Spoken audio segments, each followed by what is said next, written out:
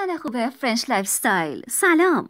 شما همراهان عزیز چقدر با سینماگران خارج از کشور آشنایی دارید؟ اگه علاقه‌مند به آشنایی با این هنرمندانید این ویدیو رو دنبال کنید، چون میخوایم درباره سینماگران ایرانی تبار فرانسه براتون بگیم. اگر این ویدیو رو پسندیدید برای ما کامنت و پیام بذارید و کانال فرنش لایف استایل در یوتیوب رو سابسکرایب و به دوستان خوبتون معرفی کنید. مرجان ساتراپی متولد سال 1348 در رشت، نویسنده، کارگردان، فعال حقوق بشر و انیماتور داستان‌های مصور است. او در سالهای انقلاب ایران و جنگ ایران و عراق در تهران بزرگ شد و در سال 1983 در 14 سالگی توسط خانواده به وین اتریش فرستاده شد. ساتراپی از سال 1997 در پاریس زندگی می کند.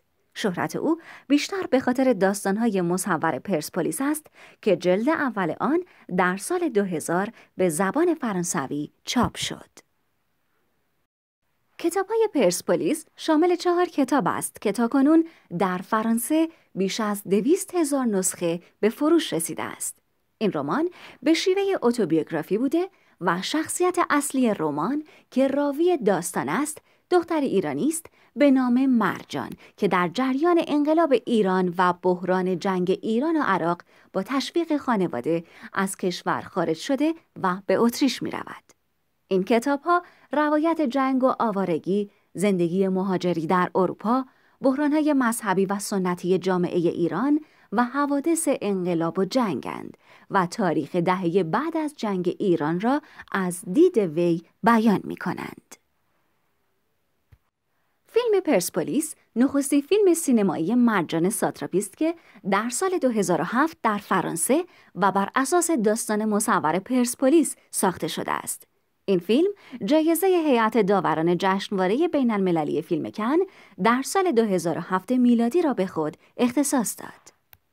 مرجان ساتراپی هنگام دریافت این جایزه در جشنواره فیلم کن آن را به مردم ایران اهدا کرد. او همچنین فیلم خورشت آلو با مرغ که بر اساس کتابی به همین نام است در ژانر درام و با همکاری ونسان پورنو و بازی گلشیفته فراهانی در سال 2011 کارگردانی کرد. از دیگر آثار او فیلم‌های لابان دغوتا محصول 2012، The Voices محصول 2014، Tales from the Hanging Head محصول 2018 و رادیواکتیو محصول 2019 که روایتگر زندگی علمی و شخصی ماری کوری که یک دانشمند لهستانی است می باشد. در این فیلم اکتشافات آنها در طول زندگیشان به همراه پیر کوری به تصویر کشیده شده است.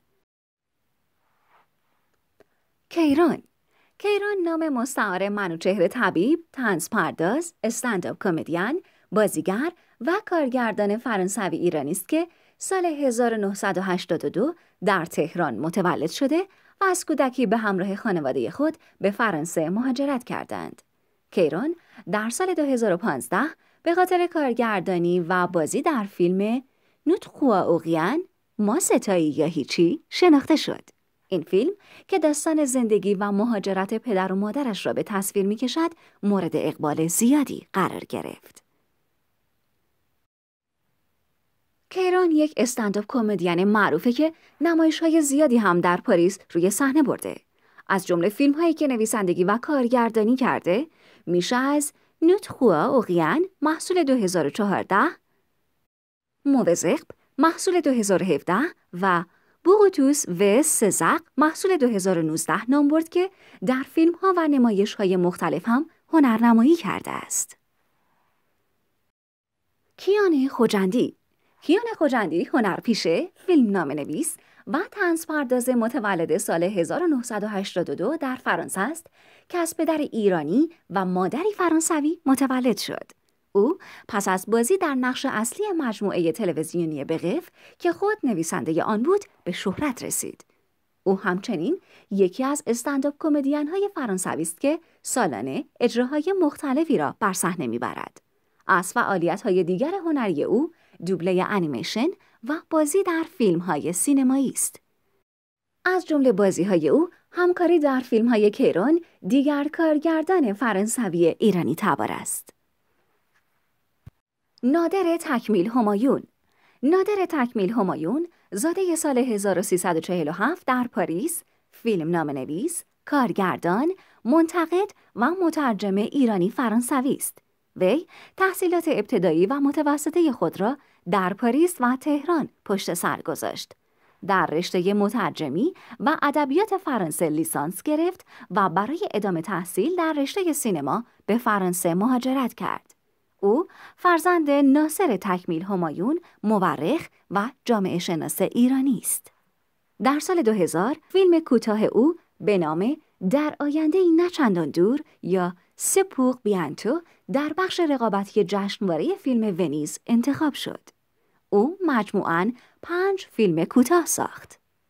نادر در سال 2005 مستندی به نام ایران یک انقلاب سینمایی یا ایران اون ریولوسیون سینماتوگرافیک را ساخت. در این مستند او به بررسی تطبیقی تاریخ اجتماعی ایران و سینمای ایران در قبل و بعد از انقلاب می‌پردازد. در این فیلم که به سفارش شبکه آرت ساخته شد، فیلمسازهای مهمی همچون داریوش مهرجویی، مسعود کیمیایی، محسن مخملباف، جعفر پناهی و رخشان بنی اعتماد حضور دارند.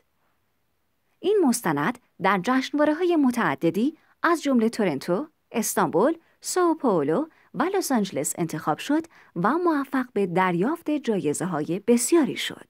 نادر تکمیل همایون در سال 2009 نخستین فیلم بلند داستانی خود را ساخت. تهرون.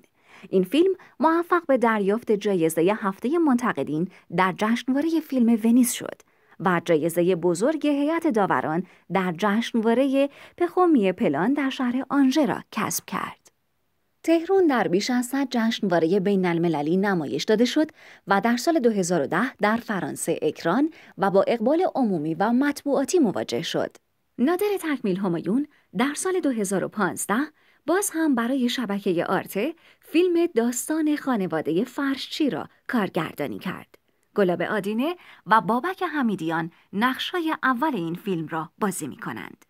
فیلم خانواده فرشچی در جشنواره تلویزیونی لوشون برای اولین بار به نمایش درآمد و 5 جایزه اصلی جشنواره اهم از بهترین کارگردانی، بهترین فیلمنامه، بهترین موسیقی و بهترین بازیگر زن و بهترین فیلم را از آن خود کرد.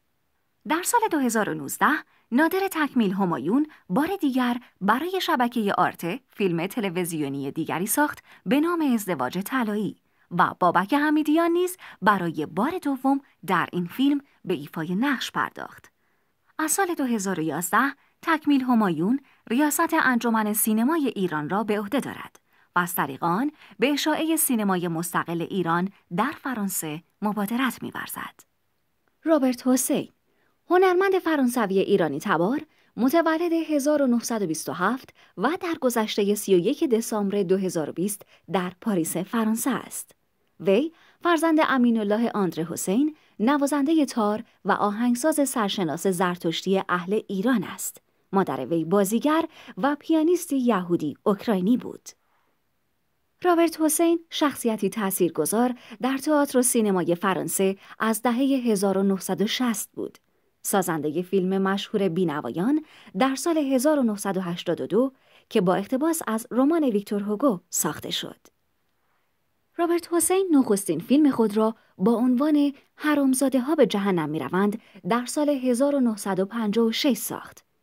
او در دوران فعالیتش نقش‌های زیادی در فیلم‌های گوناگون ایفا کرد که آخرین آنها محصول امید در سال 2019 نام داشت.